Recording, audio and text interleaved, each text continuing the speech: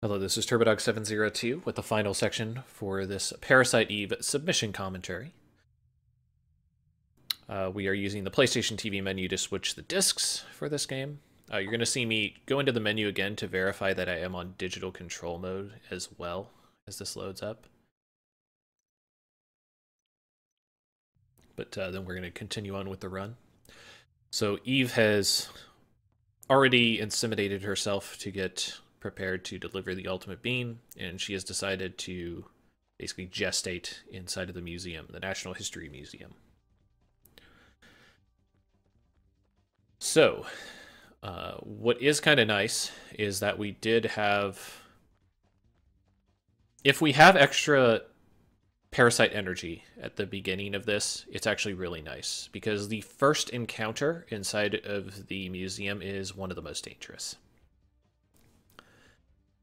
The museum is going to be a drastic increase in the damage, but also the experience that we gain. I mentioned earlier on that there is a drastic increase to your statistics. You'll start to see that as I get through the early parts of day 2 here. My health will jump substantially as I get my first few levels.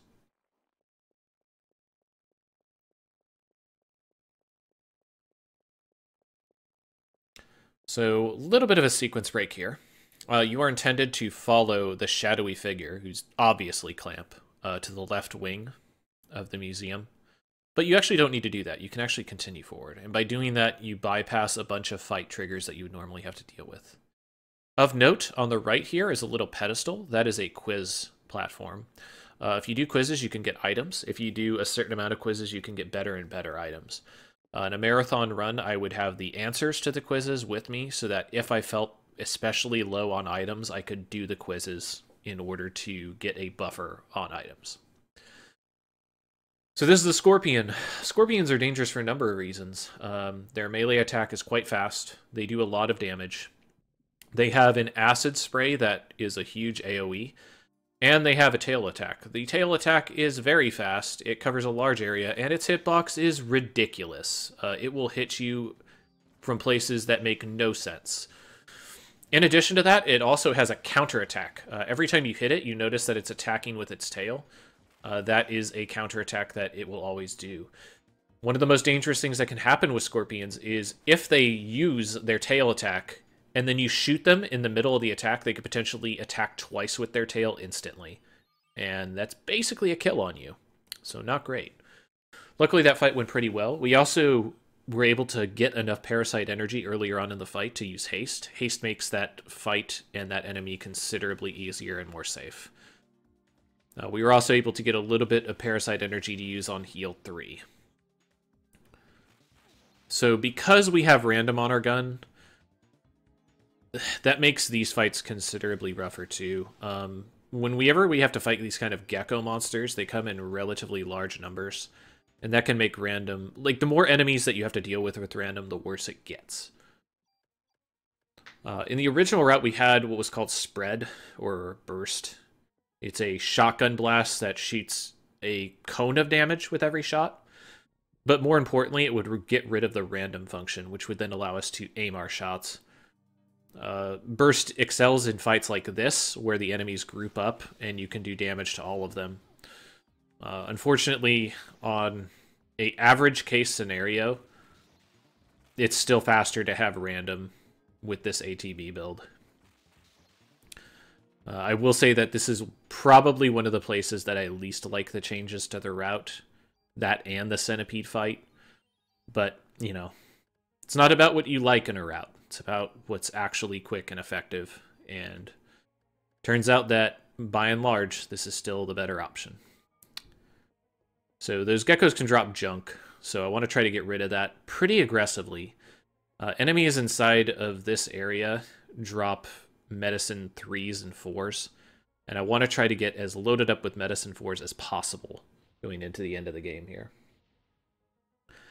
So we have to go into that side section in order to have an item from the upper floors fall down and break. Otherwise, our path is blocked. So now we're just going to use the ice bullets to fight These, they're called armadillos in the game, but I don't know why armadillos would be in the history museum that's dedicated to dinosaurs and ancient cultures, but whatever. I always thought they were roly-polies, or pillbugs.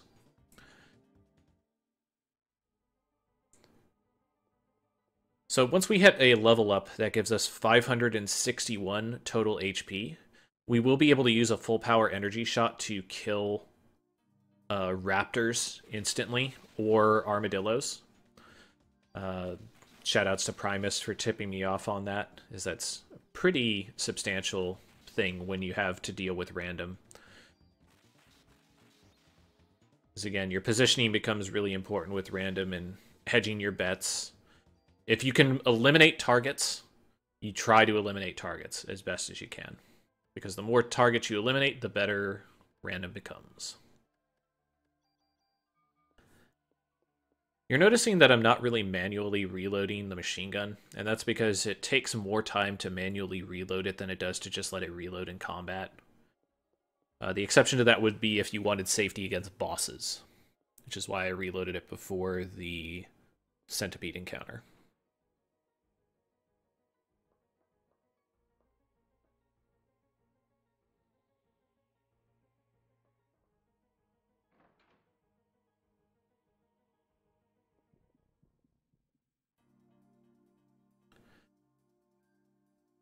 So this is pretty much going to be the last fight where we can't use energy shot.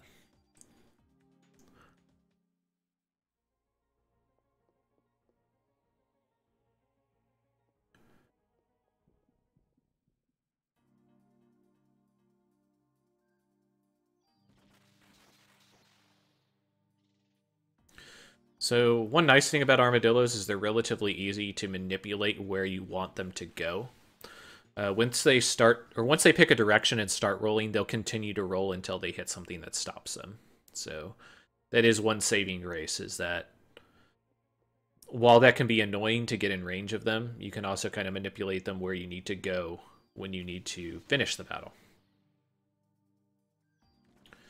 So still quite not at that 561 HP range.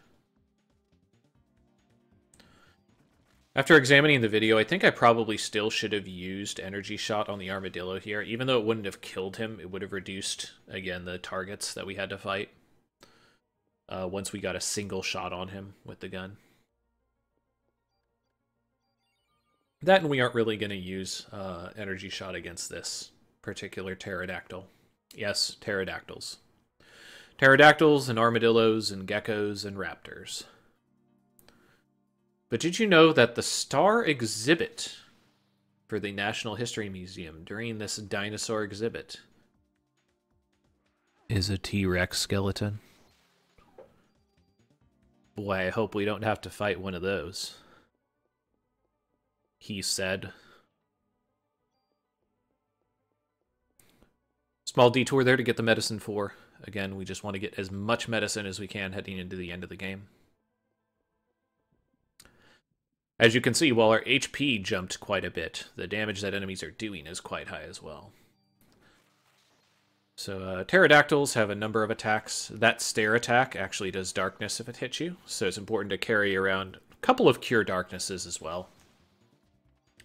They also have a melee attack and eye lasers. Yes, eye lasers. I said it.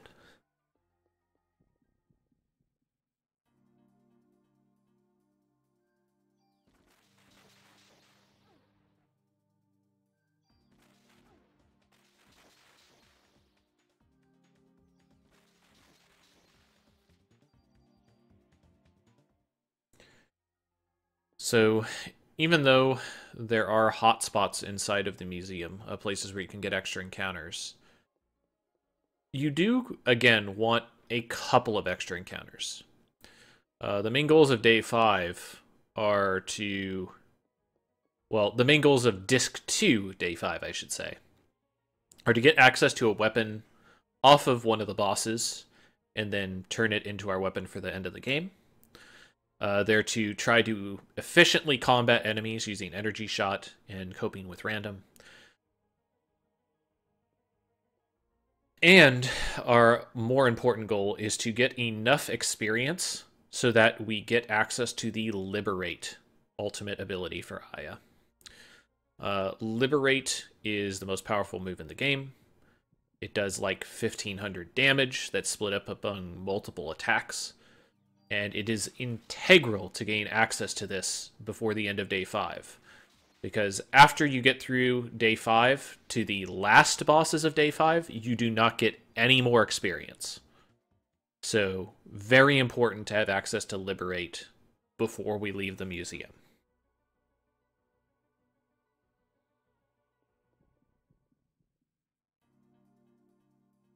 This fight can either be a scorpion and a pterodactyl or the 2 raptors. The 2 raptors is actually a little bit better because we can insta-jib one of the raptors like this. Also, scorpions, as mentioned, are pretty formidable and dangerous foes on their own, so...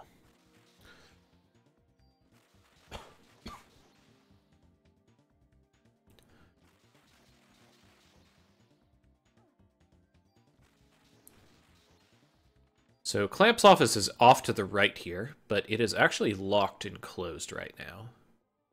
The reason we can't just climb up the stairs inside of this place is the security room has initiated a lockdown inside the museum that has closed off all the elevators and all of the stairways. So we're having to kind of wind our way through in order to make it from floor to floor.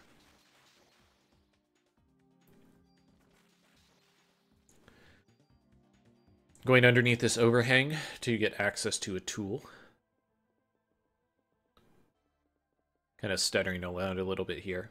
Getting the defense 1 there isn't what I wanted to do, but it's also fine. Doesn't hurt. So here we're going to use up some of our Medicine 3. Medicine 3 is actually fine, but again, we really want to get extra room for Medicine 4s. We also do need to pick up some other items during the course of making our way through here.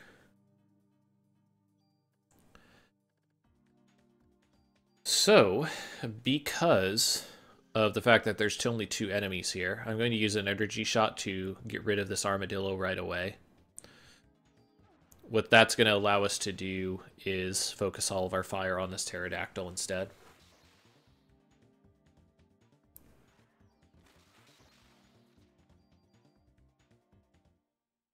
So this next fight can be potentially pretty brutal one way or another. You can get a bunch of raptors and a pterodactyl, or you can get a pterodactyl and a scorpion once again.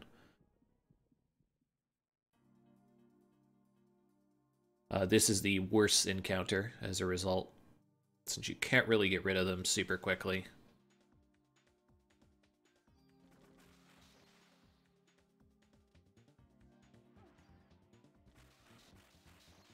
Yeah, the scorpion was giving me a right frighten as he was deciding to do absolutely nothing. Which you'd be like, well, he's doing nothing, isn't that a good thing? It's actually terrifying, because you don't know what he's going to decide to do. Another big thing is I mentioned how the hitbox on the tail is pretty erratic. The damage on the tail is also erratic. For example, there I took 54 damage from a tail strike. I have seen that tail strike do 151. So, when the variance of damage is 100, that's it's not great. It's not great.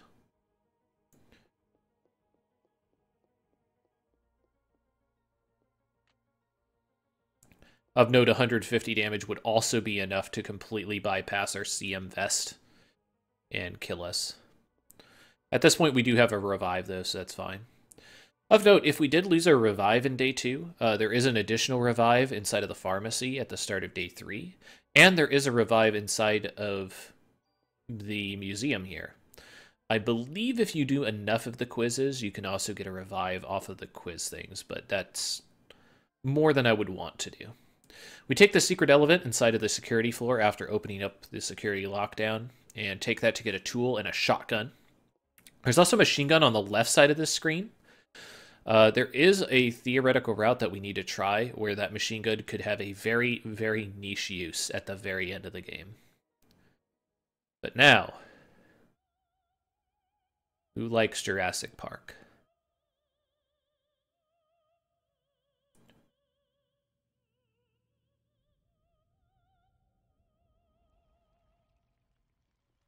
This is basically the plot to Jurassic Park.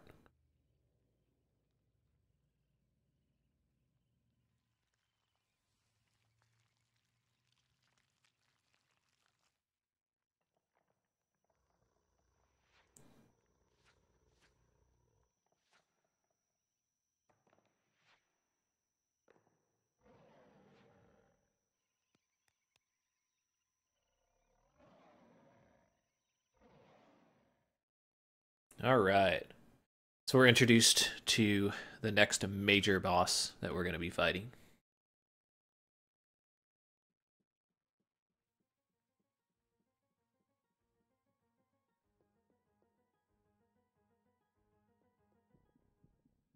But for now, we got to go ahead and make our way over to Professor Clamp's office. Now that the security lockdown is done for, maybe we can make our way into there.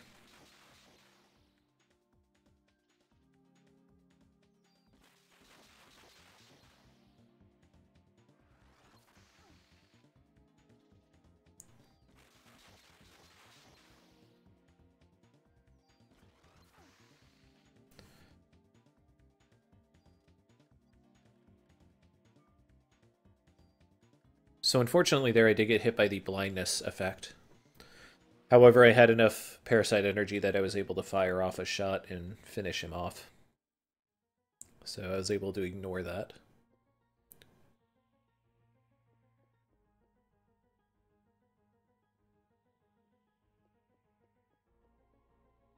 And sure enough, inside of Clamp's office, find Maeda, who's doing more research. I checked my inventory one more time here because we need to pick up 2 items inside of this room. We need to pick up Maeda's gun, which is a special gun that he made that is useless to us at this point. And, in addition, we also are going to be picking up Clamp's key.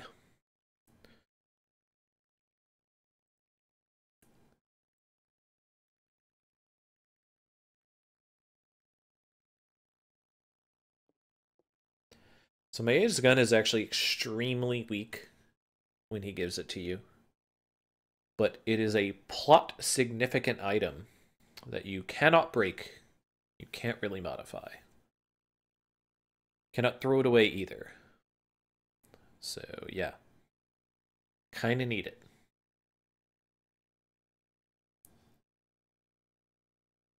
Meanwhile, they're talking a little bit about the result of the movie and the story before this game. Meanwhile, Clamp's like, no, Eve was right all along. Ultimate Being. Yeah.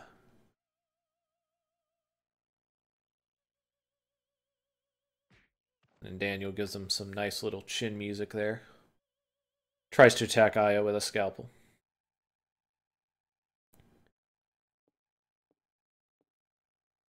Kind of hitting the major plot points here.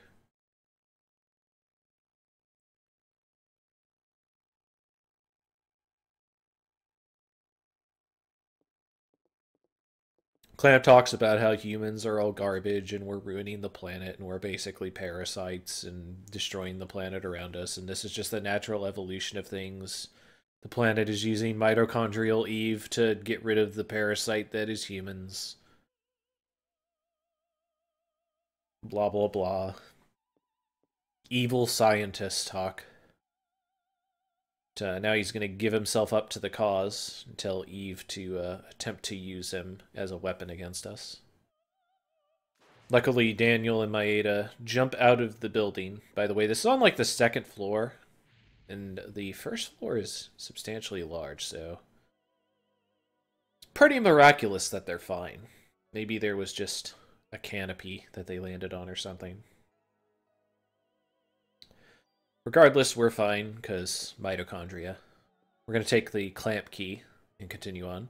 That's going to access the few doors that are still kind of locked off to us.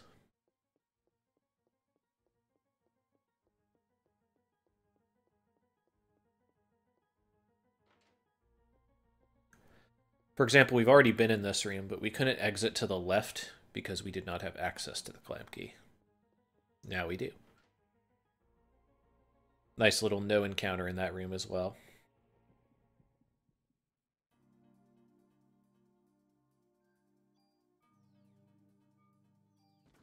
So in the upcoming room, there's actually a battle skip. By hugging the right wall, we're going to bypass a fight with a scorpion. If our experience was bad, and we had really poor encounters, the second time we make our way this way, we could potentially fight the fight with the scorpion in order to fix our experience and continue on with the game.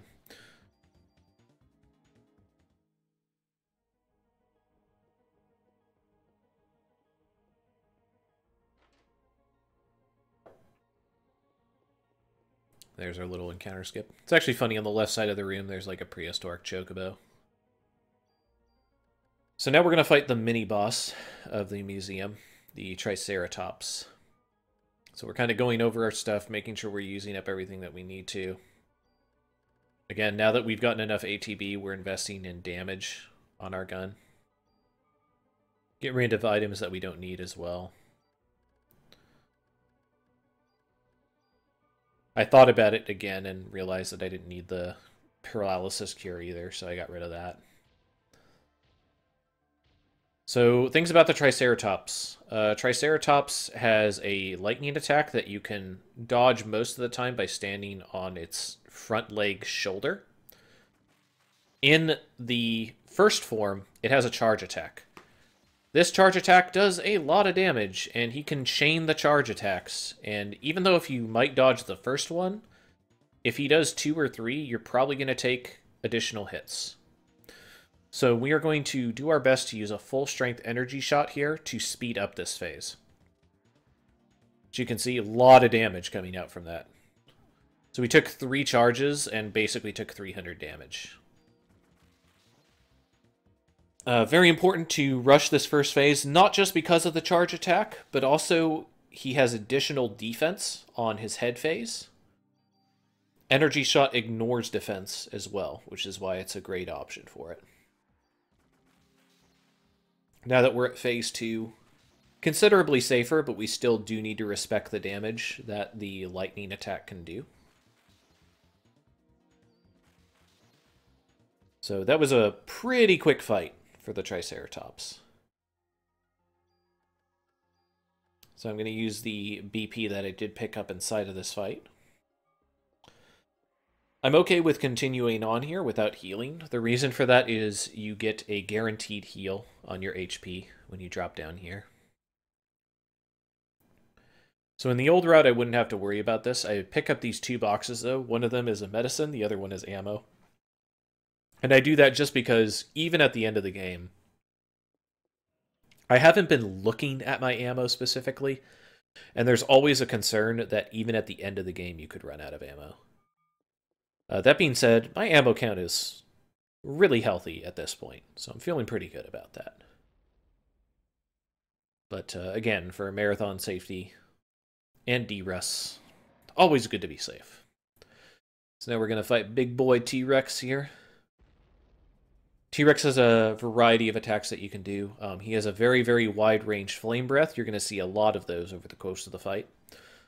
He has a bite attack that has a really irregular hitbox, similar to the Scorpion Sting. Can do upwards of 200 damage a hit. The Flame Breath can do up to 150. He can jump around the map to become evasive. The best thing you can do is try to get behind him or around him when he does the Flame Breath, but that isn't always an option depending on his positioning, such as here. There isn't a guaranteed safe spot for this Fire Breath. You're just doing your best to try to avoid it. He has an energy pulse that he can do that shoots multiple energy rays at you. That's pretty dangerous. There's an example of his bite attack. That bite attack also lingers for quite a long time as well. Using an energy shot here, again, to bypass some of the defense, do some extra damage. Our ETB being good means that we don't really need the haste as much.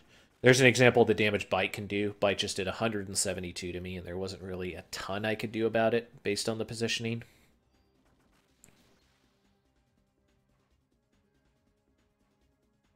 And that's most of the attacks that T-Rex can do. He typically won't do the multiple ray attack that I was mentioning until he's low on health. But you still need to respect that that is an option that is available to the boss. I kind of get stuck in the corner here, and so I take some extra combat damage, or contact damage.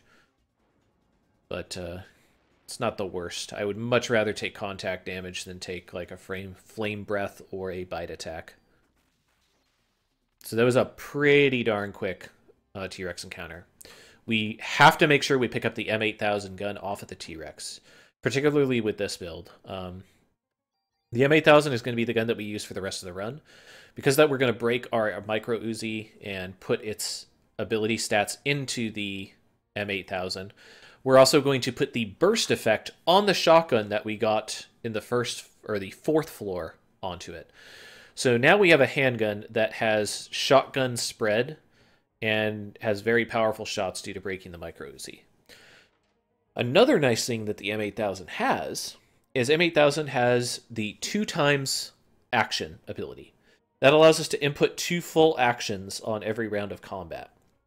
So we can do that, use that to shoot twice, cast 2 spells, use an item in an attack, use 2 items, any combination of 2 abilities. There are a couple things to keep in mind with that I'll cover as we get to them. But being able to double your effective damage or healing or whatever you want to do at any time is invaluable, and that's why we use it. Originally, we used to break that gun and put the 2x action on the micro Uzi, but ever since implementing the freeze bullet strat, that makes it... We don't want freeze bullets against the final bosses of the game, and we have no real way of removing it effectively. So because of that, we have to invest into the M8000 instead, which is a bit of a shame, but, you know, you deal with what you can. Its actual base stats are pretty good as well. But I digress. We're going to go ahead and confront Eve, who is now well on her way to delivering the ultimate being into the world. So if there was any real content warning that I could say regarding this game, it would be in this upcoming scene and in the final Eve fight. There is some nudity involved. However, I do not feel like the focus is on the nudity, and I feel like it's understated. So I don't think that it should be a real consideration as a deal breaker for this game. But in the spirit of full disclosure, I will mention it.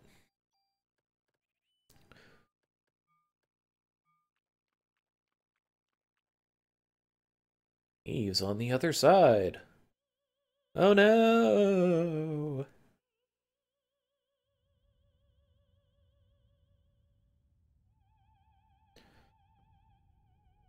Yep, that's a pregnant monster with like 9 arms.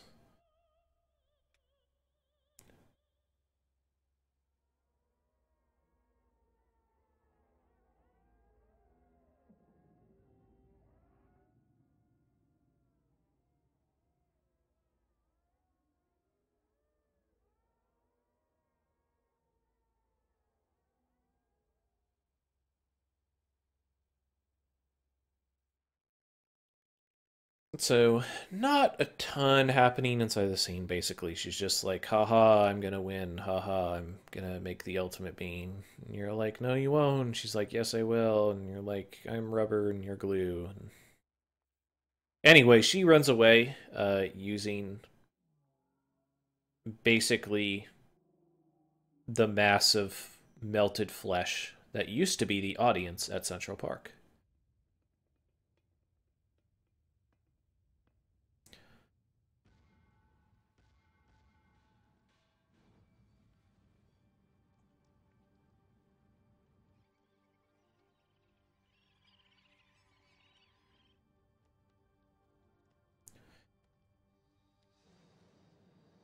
Time to see the best walking animation.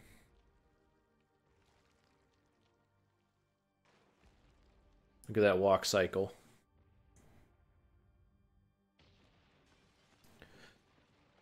This mass is just going to Kool-Aid man this wall and attempt to protect Eve. And take her to someplace safe to have a baby. That place is going to be... I think it's Ellis Island? Wherever the Statue of Liberty is. I'm going to head in that direction.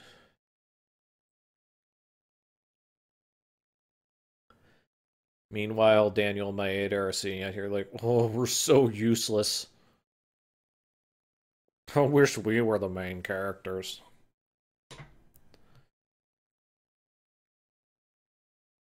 So this is where it's revealed that Aya's sister, Maya, was the one that was given the transplant to Melissa. And that transplant seems to be one of the reasons why mitochondrial Eve exists. She's got her kidney. Sorry, not her liver.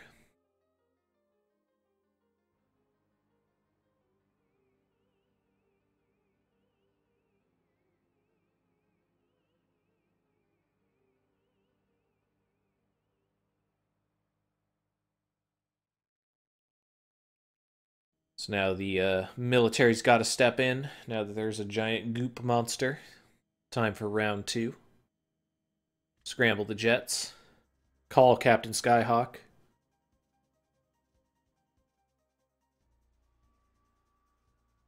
Screw it. Call Captain Power, too, while you're at it.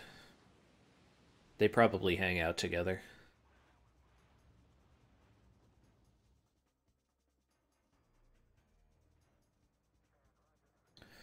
So now we're going to have a nice little military intercession against the goo monster. But as we know, just like any good Japanese giant monster, not really movie, any encounter that the military has with a giant monster in Japanese media never turns out great.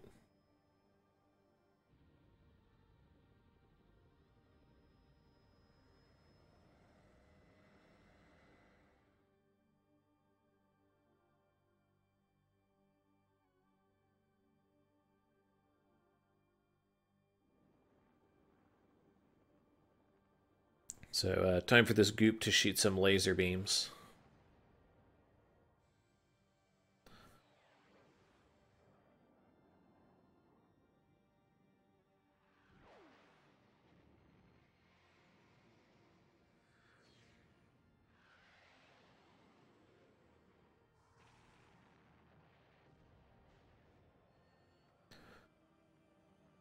So we're very quickly closing up on the end of the game. I mentioned that we, at this point, are never going to get any more experience now. So as strong as we are now is as strong as we're going to be. So because of that, I took a little bit of time before entering the Eve room to distribute my points and get set up. We also have access to the Liberate ability. Guess I can talk about that a little bit. As I mentioned, Liberate is an ability that does multiple attacks, each doing a huge amount of damage. The targets of the attacks are randomly chosen among available targets. It also uses your entire Parasite energy bar. While Energy Shock can be used with any amount of Parasite energy, it just does more the more you have. You have to have a full bar for Liberate. After Liberate, you do enter a stun state similar to Energy Shot as well. So because of that, I mentioned we have a 2 action. Because of how you get stunned, it is more beneficial to use your first action to shoot or do something else, and then use Liberate if you are going to use it. Otherwise, it is wasted time on your ATB. Maeda now says that he wants to give you something else. Everybody assumes it's a lucky charm, but it's actually the magic bullet, as it were, to deal with this threat. But nobody believes him. They just kind of shake it off.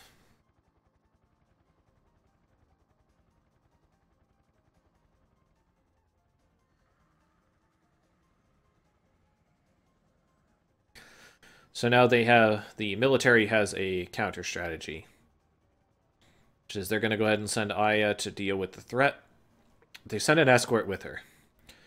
And they realize literally that the only way that they can beat Eve is through Aya. So they are going to initiate a very tried and true strategy. This strategy is known as the Meat Shield. It's also the Conga Line of Death, where they will basically form a line and hope that their bodies can shield Aya as she makes her way over to the target. So, yeah. Brave helicopters going down for the cause.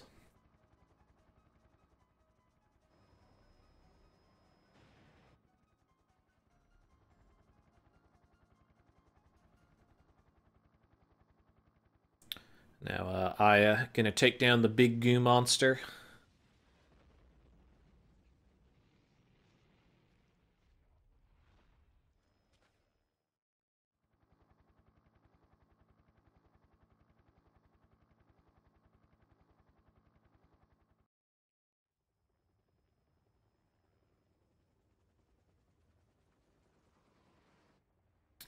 So she's gonna shoot a nice little tactical missile here.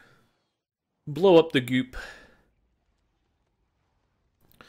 But in the ruins of the goop, danger still lurks.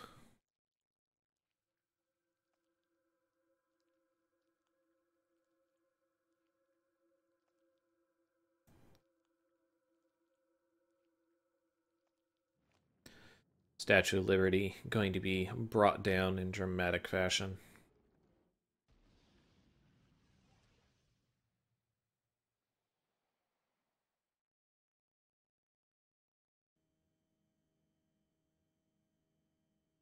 It's not over yet, though.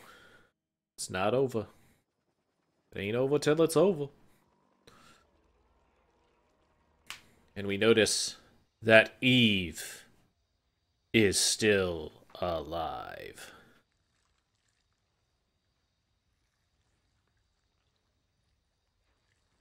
Do you notice something about Eve?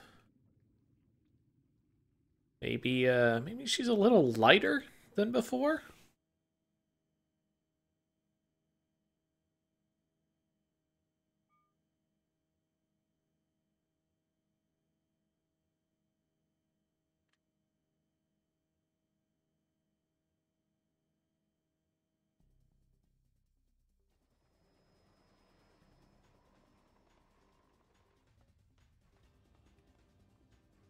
So it's time for Aya to get serious. Jumps out of the plane, rather helicopter, parachutes down like an action woman.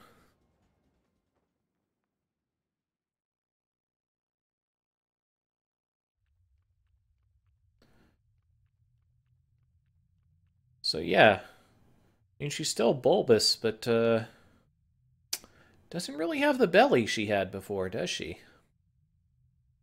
That's odd. Still looks appropriately grotesque, though. So mentioned more kind of nudity, but once again, very understated. Not meant to be the primary focus. You aren't supposed to... I get the feeling that the sexual stuff here is meant like it is in Silent Hill, where it's meant to be a method to cause unease rather than to be anything remotely close to arousing.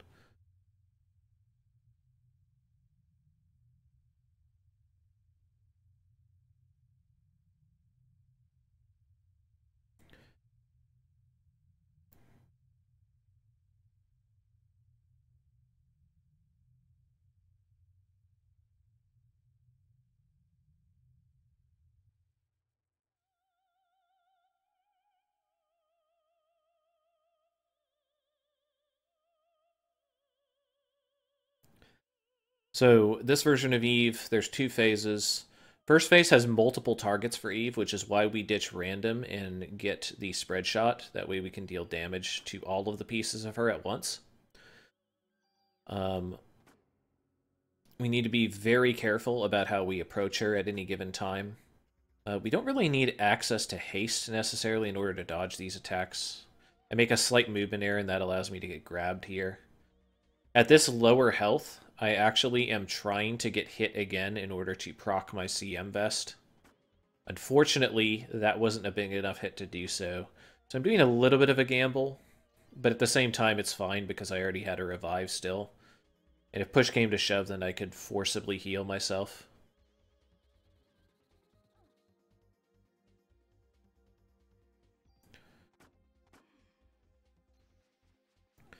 Big old crazy attack happening there. But we're very quickly going to be moving into phase 2. So in phase 2, there's a little bit of luck involved. Depending on the crit you have, you could prevent her from doing her big explosion spear attack. Unfortunately, I don't get so lucky in this, so it ends up eating up a medicine and a little bit of time to watch her special animation for that. But that being said, you're going to get to see your first look at Liberate here.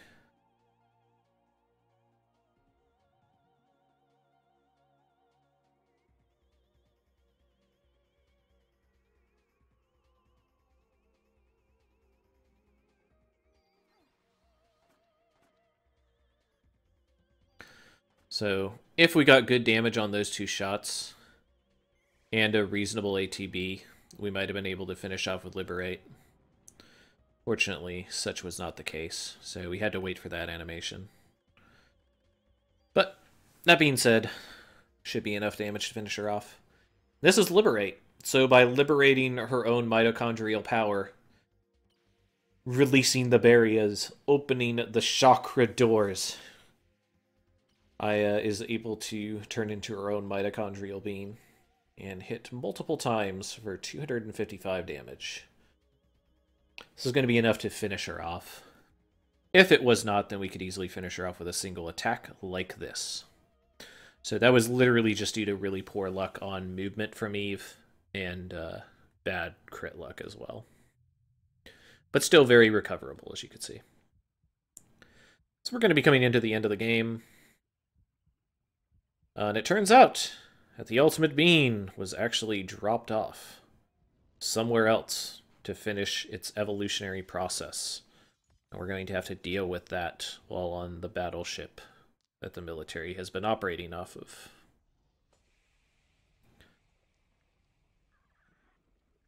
But first, goo monster.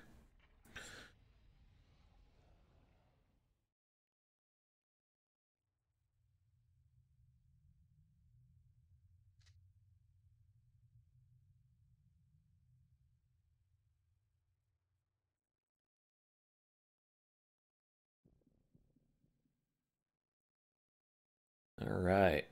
So as you can see, all of the strategy changes are really picking up in day 5. Huge time gain on that, and there's even more time on the table if maybe I execute a tiny bit better.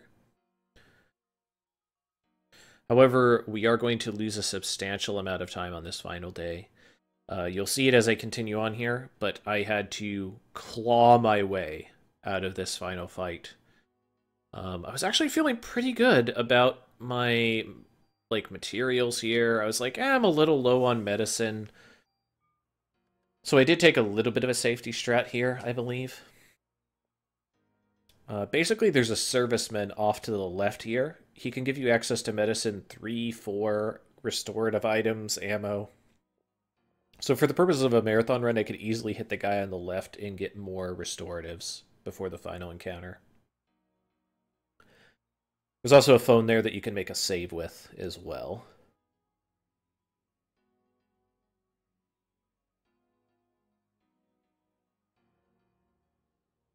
Nothing really happening here. Wayne's just like, I'll let you rename your armor and weapon. That's for New Game Plus. New Game Plus, you can take your named armor and weapon with you into the next game.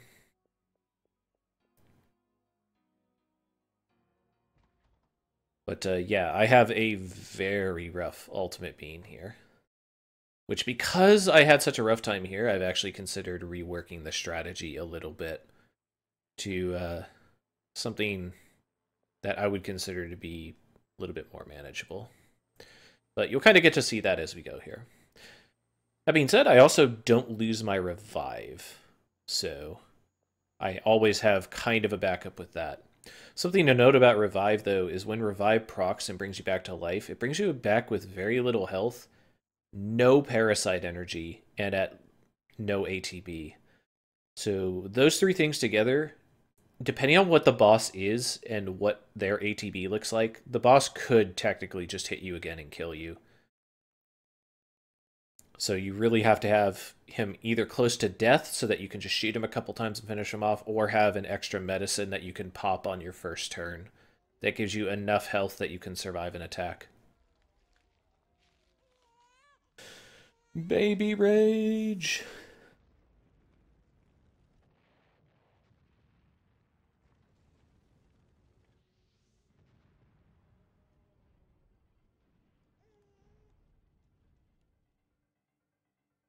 This baby is mad.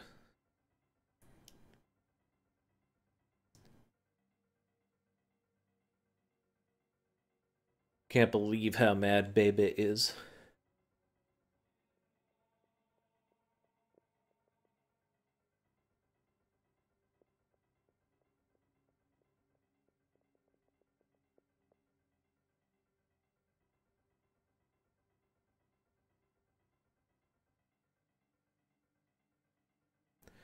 So everybody is fleeing, but I know she's the only one that can combat him.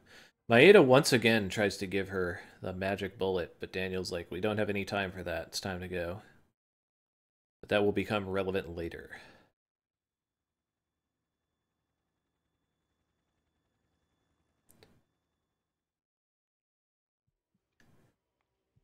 Look at this drunk baby.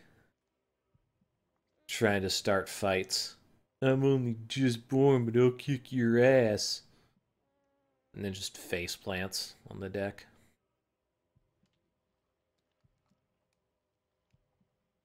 What are you looking at? First phase, Ultimate Beam, has a pulsing attack that does a fair amount of damage. Has an explosion attack that does huge damage. Basically enough that it will almost guaranteed proc a medicine from you. So, if possible, you want to try to not have that happen. That being said, not always possible. Just depends on crit luck and the enemy's ATB.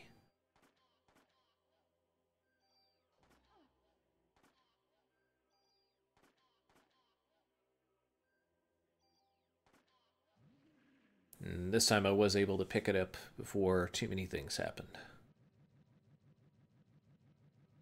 So this is the strategy I might actually change up. Traditionally, we used haste in order to fight off this second phase and use the spread shot to get to split. Once it splits, you want to focus on the body section while dodging the other. There is a newer strategy that's come out that is supposed to be somewhat better. It revolves getting the enemy to split, and then after it splits, using Liberate in order to finish it off. So the problem is I got relatively poor luck there. He used his worst attack he could have in his first phase, which is a homing attack that does huge damage per shot and shoots multiple times. Then it also meleeed me immediately upon splitting. So what we really want is for these attacks to hit the body portion and not the flying wings. And this is the problem, is you can't aim Liberate. So 4 out of the 6 attacks landed on the wings portion. So those wings are dead, but I also didn't kill the thing I actually wanted to kill, which is far more important. I also don't have any Parasite energy with which to engage him with a haste. Slight misplay there. I should have healed using the medicine before I shot. Because of that, I ended up using a medicine 4 when it did melee me. So because of that, all of those things stringing together, I am now kind of in a critical place when it comes to medicine. I only have, I think, 2 medicine 4s. And at this point, I actually don't know I have 2 medicine 4s because it was below the first page of inventory. So at this point, I was running under the assumption that I have 1 medicine or no medicines. So at this point, I was doing my best just not to get hit. So third ultimate beam, that second hit of the punch is pretty difficult to dodge if you don't have haste. Very important to get underneath the enemy here in order to avoid this attack.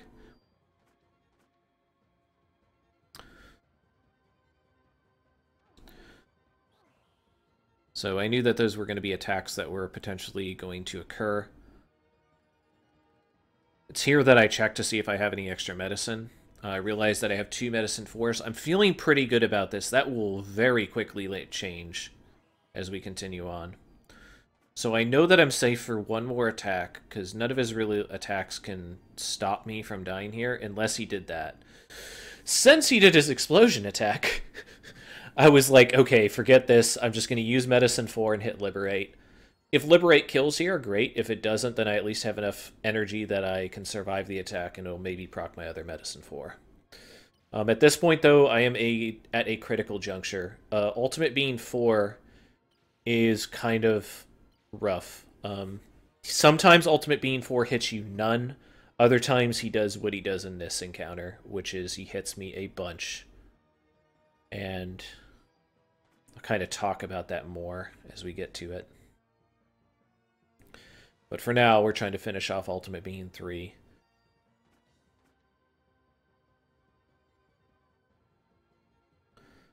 So yeah, this was a rough fight, and I do want to examine this fight a little bit more to figure out perhaps some more stable strategy. Or just return to the old strategy instead. Either or. So, Ultimate Being 4 creates a bunch of crystals. Each of these crystals can shoot lasers. The lasers basically instantaneously shoot, and they somewhat track you.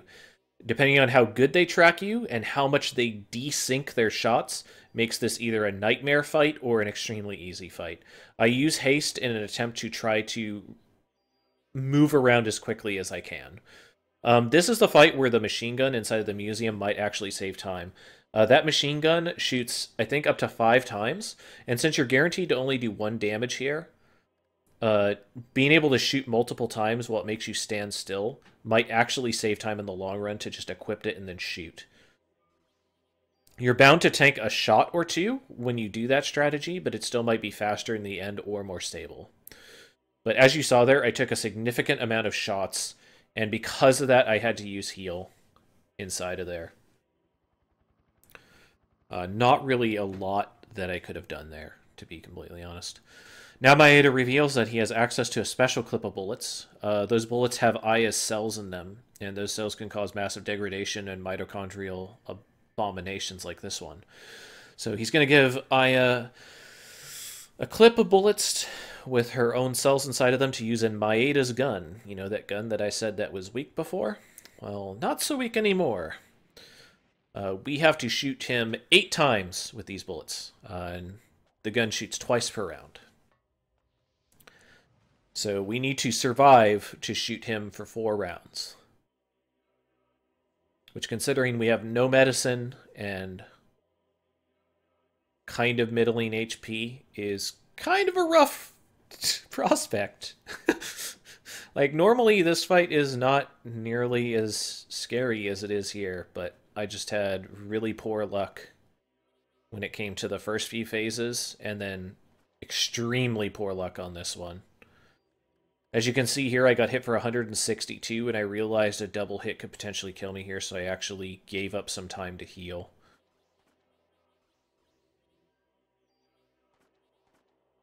But yeah, that gets us through Ultimate Being. So yeah, we lost a considerable portion of time on this final fight, but very irregular as well for us to lose that much time. So both of the losses that I'm going to get at this end split and on day 3 for Shiva are not typical for a speedrun. So definitely a run that I can improve more. But I figured this was a nice look at kind of backup strats and what I think is the most interesting thing of RPGs, which is what I call the scramble. This final sequence is another place that's a casual killer. We need to guide this thing through the ship. Inside of the ship, there's 2 split paths. You have to pick the right path each time. If you pick the wrong path, you die. But other than that, it's just knowing which way to go and leading the monster to the boiler room, where you will then detonate the ship and destroy it. But yeah, just... So, one of the big things is, like, why do people watch RPG speedruns? And speaking for myself, I think the scramble, as I call it, is the reason I watch. RPG speedruns are by and large very, very structured, very methodical, very consistent, based upon strategies that you can readily duplicate all the time. The most interesting, or some of the most interesting things in speedrun are when I see an RPG speedrun and the strategy doesn't work. Maybe the enemy dodges an attack. Maybe an enemy survives longer than it's supposed to. And then you have to go to the backup plan. Now here's the thing. What happens when the backup plan doesn't exist or the backup plan doesn't work as well? That's when you have to see people do the scramble. It's when you have to see people test their mettle, test their thought process, and really show both their game knowledge, game mastery, and their ability to keep cool and collected under pressure, and create a game plan on the fly. The ability to quickly hedge your bets for success. That's the most interesting thing in these runs.